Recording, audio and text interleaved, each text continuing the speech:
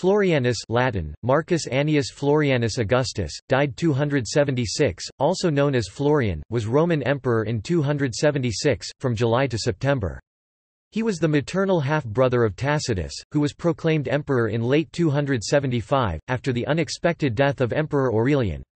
After Tacitus died in July 276, allegedly assassinated as a consequence of a military plot, Florianus proclaimed himself emperor, with the recognition of the Roman Senate and much of the empire.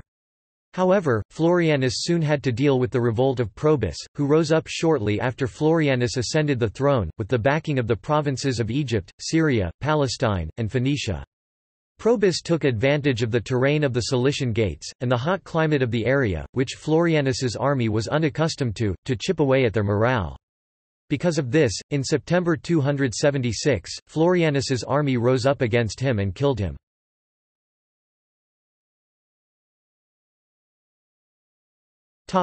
History.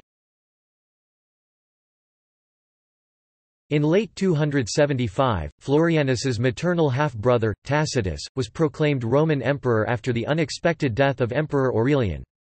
Soon after, Tacitus appointed Florianus as praetorian prefect. Tacitus then ordered Florianus to lead troops to Pannonia, in order to repel raids into Roman territory by the Goths. After Tacitus died suddenly in July 276, allegedly as a consequence of a military plot, Florianus swiftly proclaimed himself emperor, and was recognized as such by the Roman Senate, and the western provinces. Florianus then continued to campaign against the Goths, winning a major victory before the news reached him of the revolt of Probus, another half-brother of Tacitus, who had served successfully as a commander under both Aurelian and Tacitus.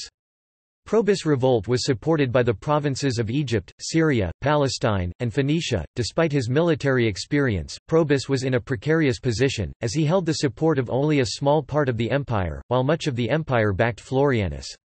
Probus also took advantage of his control of Egyptian grain, which he used to swiftly cut off the supply of grain to the rest of the empire. Probus led his troops to Asia Minor, in order to defend the Cilician Gates, allowing him to utilize guerrilla warfare to wage a war of attrition rather than a straightforward confrontation. Florianus led his troops to Cilicia, and billeted his forces in Tarsus. However, many of his troops, who were unaccustomed to the hot climate of the area, fell ill due to a summer heat wave. Upon learning of this, Probus launched raids around the city, in order to weaken the morale of Florianus's forces. This strategy was successful, and Florianus lost control of his army, which in September rose up against him and killed him. In total, Florianus's reign lasted less than 3 months.